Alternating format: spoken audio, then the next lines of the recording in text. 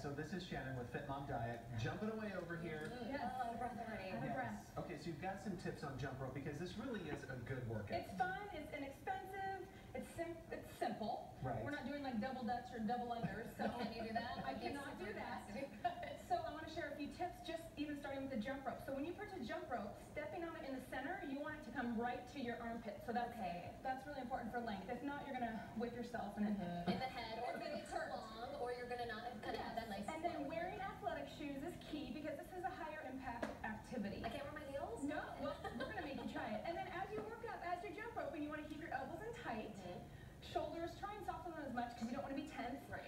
You're going to feel a burn on your shoulders, although this is, look at me, I'm so good. Although this is a lower body exercise.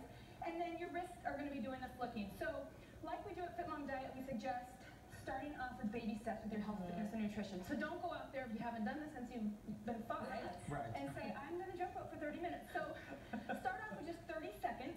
Okay. Take a 30-second little jump rope, or you can do 2 legs.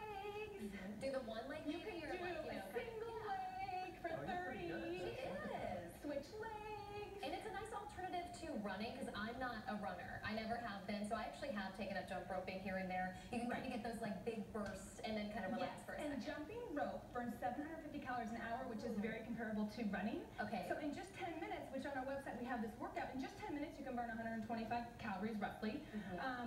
You can do just a jump rope workout, slowly decreasing your rest periods, or about 30 seconds, increasing the work period, and so you get to the 10-minute mark. Or what I like to do is in between a few curls for the girls, or pumping iron, you take a little rest and add this into your circuit. So you do 30 seconds of the jump rope, go back to your strength exercises, push-ups, what may be. So what type of jump rope should you get though? I know that this is a wire one. There's a lighter one. Is it There just are. whatever you? Whatever your preference is. I mean, don't break the bank. You can get this at Big Five or any sports store, you name it. So and some of them have the weights in it too. some of them do have a heavier grip. You're going to feel that a little bit more in the upper body, but yeah, have fun with it. That's the point. And get your kids involved. Lots, we enjoy seeing our kids sweat, and they're doing this at school with the Jump for Heart. So yeah. And it doesn't feel like you're working out as much when you're having fun jumping around. So really quick, Shannon, if somebody wants information, where do they need to go? FitMomDiet.com, and we have tons of workouts, our fitness tips, free information. There you go. Perfect. Jump rope. Okay, let's go to break. She's going to jump our way. That happens too. No judging here. Okay. So coming up, a lot of policy.